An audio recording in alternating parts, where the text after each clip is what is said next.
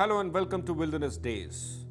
Relocating animals from one national park to another is never easy, and the chances of success always remain slim. Now, in the first of its kind operation in India, bisons are being relocated from Panna National Park to Bandhavgarh National Park. The same Bandhavgarh from where bisons disappeared mysteriously over a decade ago. Relocating a species from one forest to another, more so when the latter has lost it due to any reason, is never easy. For example, both Panna and Sariska national parks lost all their tigers. But while the tigers shifted to Panna have started growing in numbers, the fate of the relocated tigers in Sariska still hangs in balance.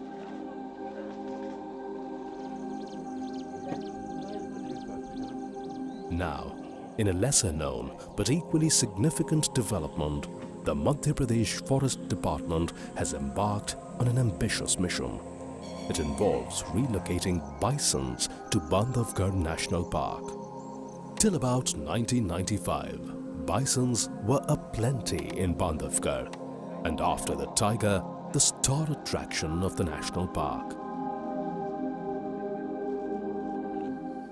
Herds of bisons, or gaur as they're commonly known, could be seen in this beautiful forest at any time of the year.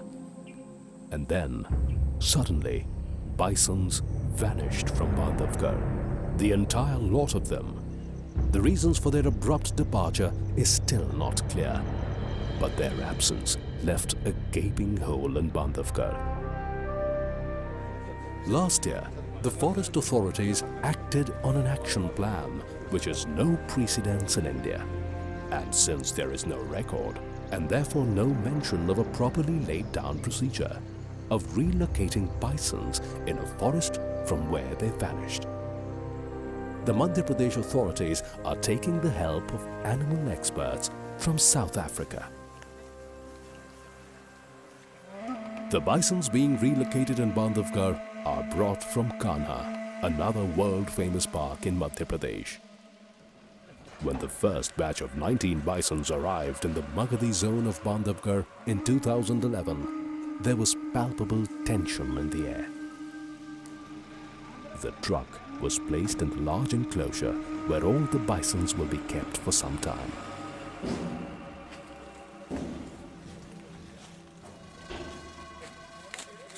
The first to get off the truck was a young calf. She emerged gingerly from the vehicle and bolted immediately into the interior of the enclosure.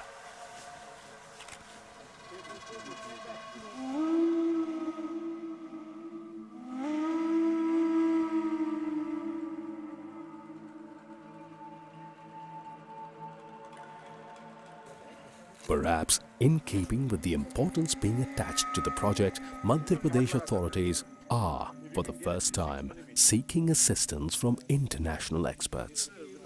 The experts, both Indian and South African, appeared happy at the result.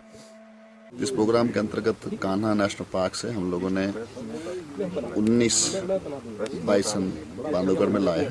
अभी अगले 1-2 सालों में और लाएंगे, जिससे करीब 85 की population हो जाएगी। उसके बाद हमारा सोचना है कि ये पॉपुलेशन यहाँ सुरक्षित रहेगी, तो यहाँ से खत्म होने की संभावनाएं बहुत कम रहेंगी। Project has been a fantastic example of state cooperation between the South African conservation authorities at EKZN Wildlife, the Madhya Pradesh Forest Department, and the private sector, being us as facilitators. The whole process of a translocation doesn't just start and end at the immobilization. It's going to end when these animals are released and finally reproduce. Till date, 3 lots of bisons have been relocated to Bandhavgarh, and 3 more will arrive here shortly.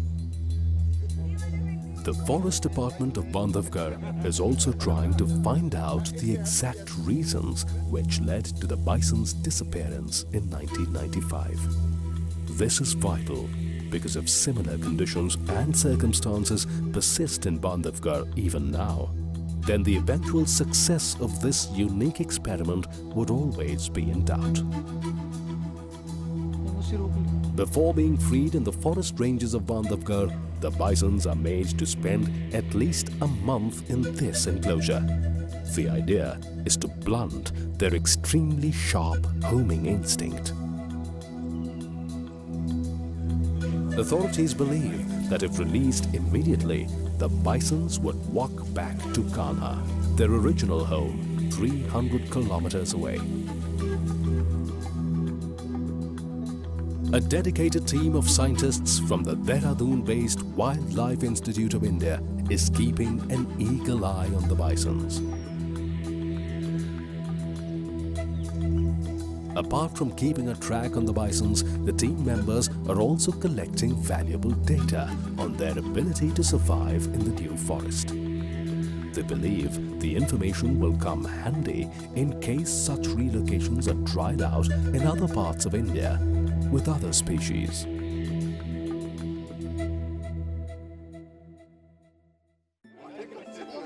The Madhya Pradesh authorities seemed to have done sufficient groundwork before embarking on the ambitious program. In 2011, a detailed technical report was prepared which covered all foreseen possibilities and risks in the operation. The report points out at the three main implications of the bison's disappearance from Bandhavgarh: local extinction of an endangered species, loss of gene flow, and fragmentation. The 71-page report stresses that Bandhavgarh continues to be an excellent habitat and can therefore still support a reasonable gaur population. The good news is that out of 19 bisons shifted to Bandhavgarh so far, 17 are still surviving. 2 of them were killed by tigers. But in a forest, this is a usual phenomenon, points out Bandhavgarh Field Director C.K. Patil. Bandhavgarh had a very small population of gaurs since beginning, and we had maximum number of 39 in 1990, and suddenly by 1995 the entire population wiped out. The reasons were not known because we were not studying at that point of time. Then we thought that such a huge animal should be reintroduced into Bandhavgarh again. The Madhya Pradesh authorities plan to relocate at least 31 more bisons in Bandhavgarh throughout 2012. So far, the relocation has given desired results. And the hope that this experiment can be replicated with other species in other areas.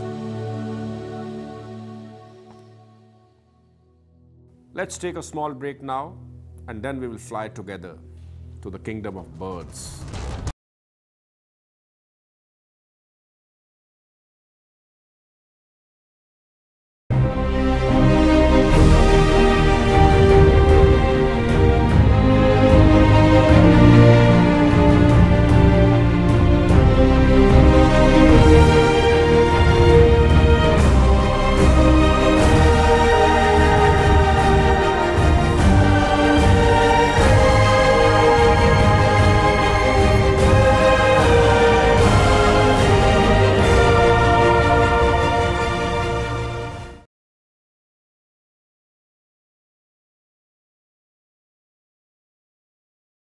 Bharatpur is often referred to as the bird's paradise.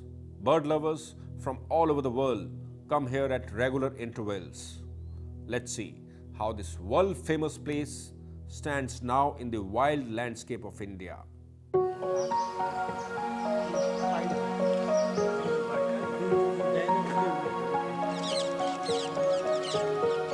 Among wildlifers, there is always this question which begs an answer.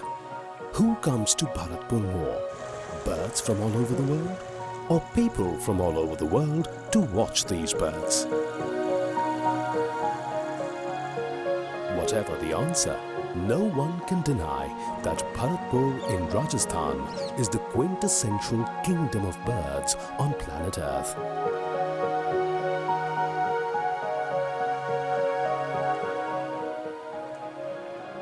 A World Heritage Site, it's nothing short of a miracle. A man-made miracle, in fact.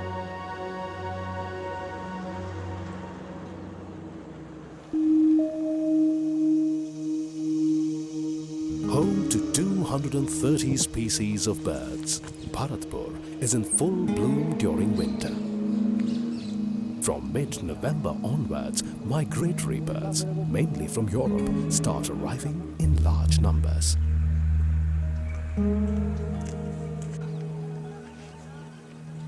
And then, by late December, the number of species swell to over 350.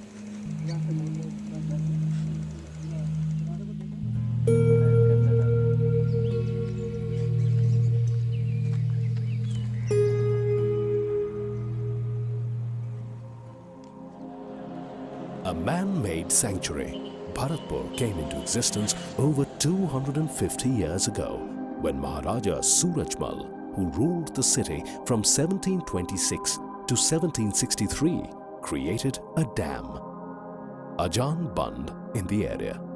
The effect of the band was quick and dramatic. The natural depression in the region was soon flooded and formed several water bodies and wetlands which became the prime attraction for the birds.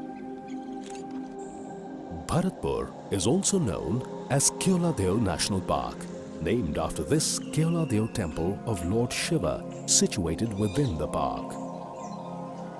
And one can find birds everywhere in Bharatpur, in marshes, wetlands and scrub forest, which makes most of the sanctuary. Mostly tourists come here only for bird watching purpose. So this is the main attraction points here. We have 375 species birds, 200 migratory, 100 local migratory and 75 residential. Not only birds here, you can see many animals here. We have 27 species animals and 14 species snakes. Bharatpur's history before 1971, when it was declared a protected sanctuary, was equally remarkable. The successive rulers of Bharatpur used the sanctuary as their hunting ground. From 1860 onwards, the rulers would organize annual duck shootings for their British masters to keep them in good humor. And these were no ordinary hunting parties. On one such shoot in 1938, on November 12 to be precise, Lord Linlithgow, the then Governor-General of India, killed 4,273 birds in a single day.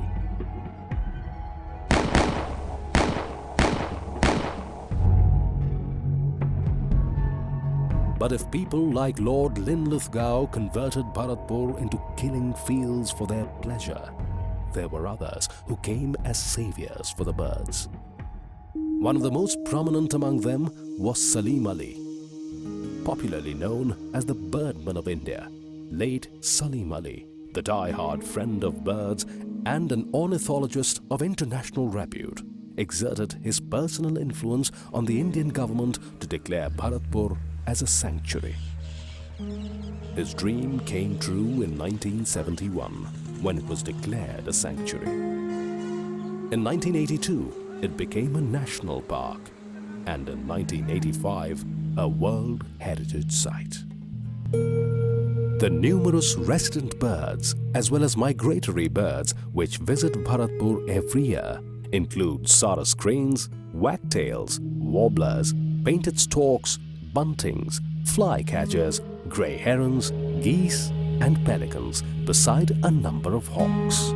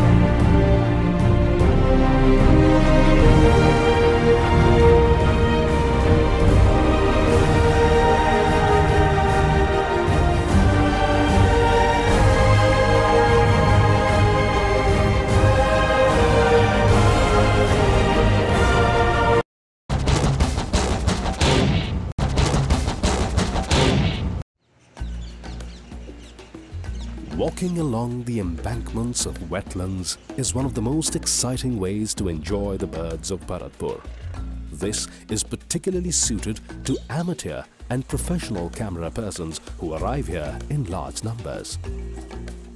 If walking puts you off, then hop on to a cycle rickshaw to savor Bharatpur.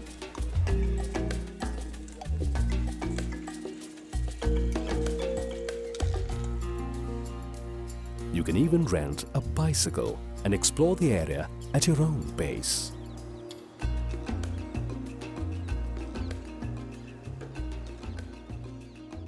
For us, taking like a breath of fresh air, so it's really nice, especially if we do it in this kind of bicycles and in this place, which is really lovely to cycling around, and you can stop wherever you want, see the views, see the animals. With the bicycle, no problem at all. You can stop the environment, you keep the environment without any kind of problem, you keep your health safe, you make you a little bit fit also, so I think it's the best way.